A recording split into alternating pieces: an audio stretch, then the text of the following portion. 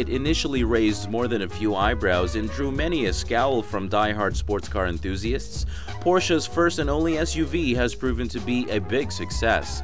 Since its introduction in 2002, the Cayenne crossover SUV has provided sports car fanciers with their own ute that combines athletic moves with a measure of utility. This is the 2008 Porsche Cayenne. For 2008, the Porsche Cayenne entered its second generation. Most of the changes were under the skin, though the exterior received a bit of a facelift from its 2006 model. Wider headlights, a reshaped hood and front fenders, and a deeper chin spoiler give the 2008 Cayenne a slightly more aggressive stance than the previous year's model. This Cayenne is powered by a 3.6-liter V6 engine that makes 290 horsepower and 273 pound-feet of torque, mated to a 6-speed Tiptronic S automatic transmission with all-wheel drive.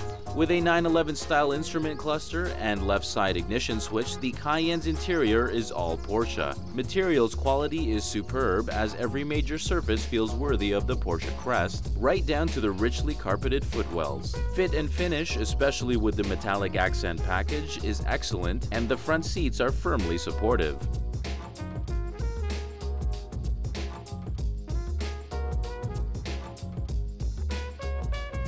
This Cayenne is a local new car trade-in, is CarProof verified, and is accident-free.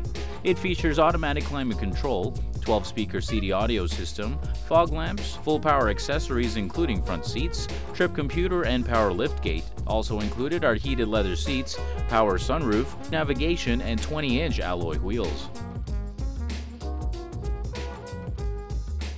In terms of performance and handling, the 2008 Cayenne fully lives up to its Porsche heritage.